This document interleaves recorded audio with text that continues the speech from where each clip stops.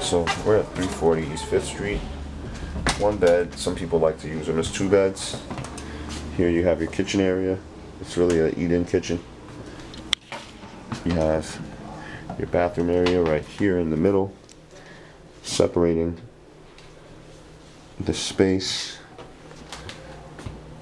Couldn't really get the light switch while I'm holding the phone and the camera here, so much for that.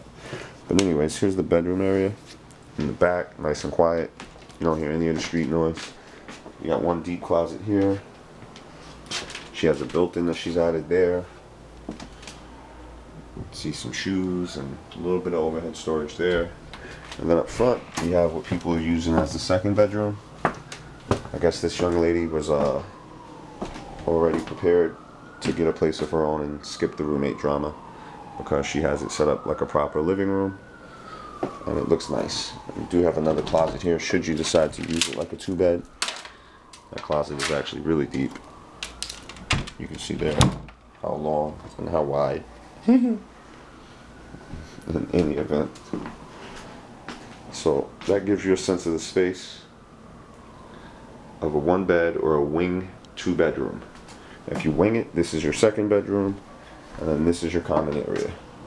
For under $3,000, you really can't get a better location than this, or much more space than this for this price. So, hope you enjoyed. Toodles.